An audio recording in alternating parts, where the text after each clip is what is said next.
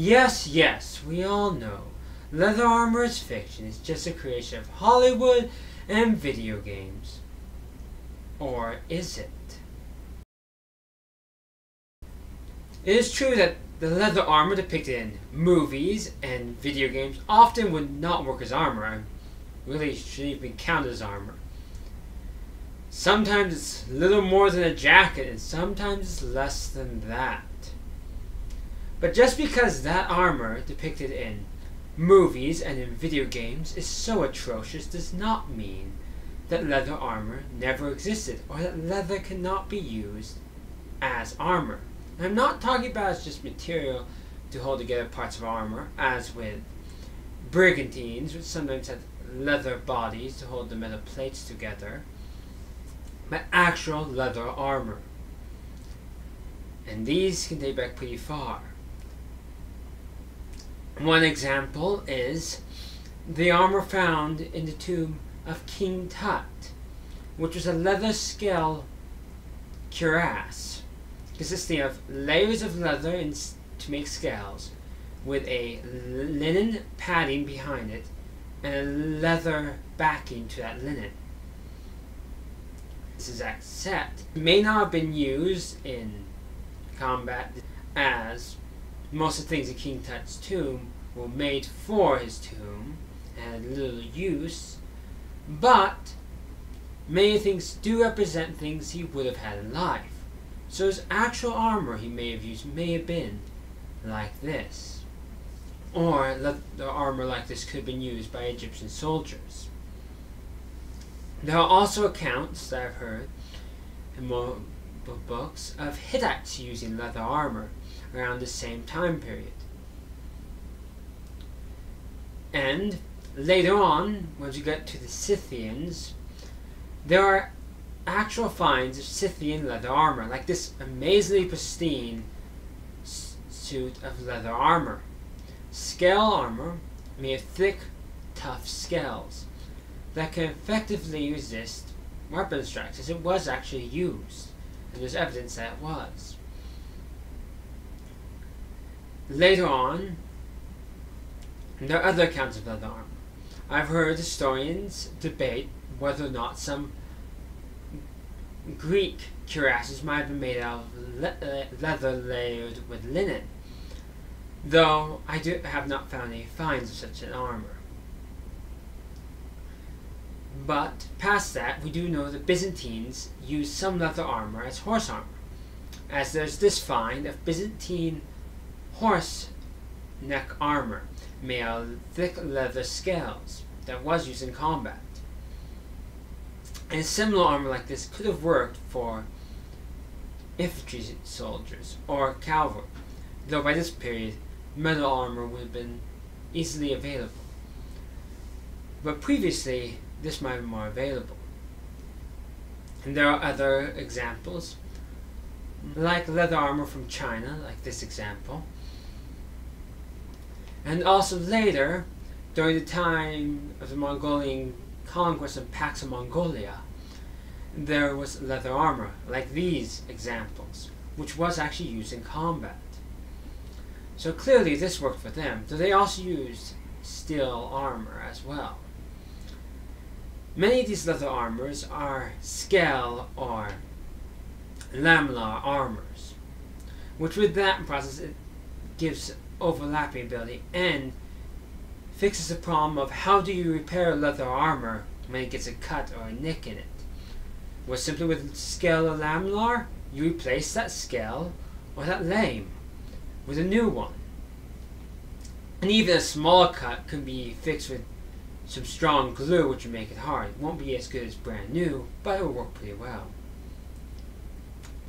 And going on to how glue can help reinforce it, or even repair, there are examples of glue-hardened leather armor. Going much later to the Native American peoples on the west coast of what now is the US, there are examples of glue-hardened leather jerkins that were used as armor. So a similar thing might be used by other cultures around the world in more ancient times. Other accounts of leather armor, if we go in American ones, are the Huron people are kind of using leather armor like depicted in this drawing, which is a scale lamella armor. And then also, if we go to the people living in Siberia, they often use leather armor because it's the scale lamellar with either hoop-like construction armor added to it, or a big sheet shield-like thing that'll go over the upper torso. All of these would be made of thick, hardened, boiled leather or hide, or layered, boiled or hardened leather that's layered and stitched together, as you can layer multiple thin layers together and make a much stronger material with it. There are also many more examples of leather armor. There are few accounts from the Middle Ages of people wearing leather jerkins in battle. Now, whether these were for decoration, for some maybe rain resistance to keep it off their armor, or as actual armor, we do not know. But there are examples of a few leather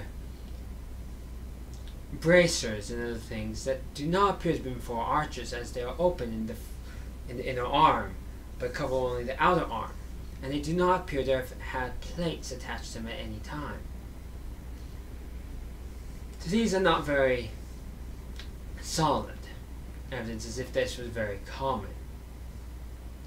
Going to other cultures, in Japan there are examples of leather armor. Some of these appear rather ornate and more of as decorative armor, like this one, but others seem more practical and seem like they would have actually worked in battle and are made of quite thick, sturdy leather.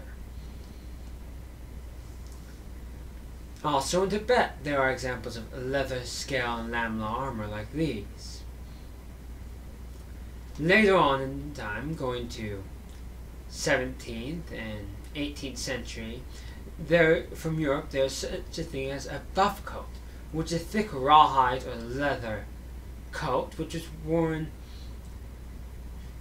usually under a breastplate, but would work as armor for the arms, providing protection from glancing cuts and even some direct cuts to the arm, as it was pretty stiff and rigid and thick. These are all examples of actual leather armor that was used. It is true that in the Middle Ages it would not have been a prevalent thing, from indications, and even during the Roman time, not prevalent. But before that, it could have been much more prevalent, just the examples have not survived well due to the fragile nature of leather, as many things can break it down easily.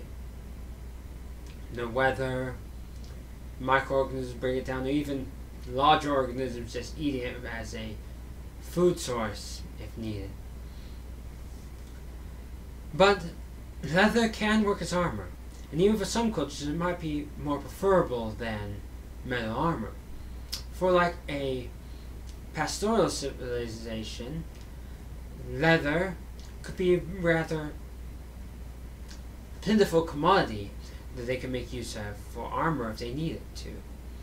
Also, for a hunter-gatherer civilization, or more now often referred to as a forager civilization, leather would be more plentiful than metal, as the hunting they do would bring hides back, but mining would be difficult for them. So that would be another reason to use leather armor.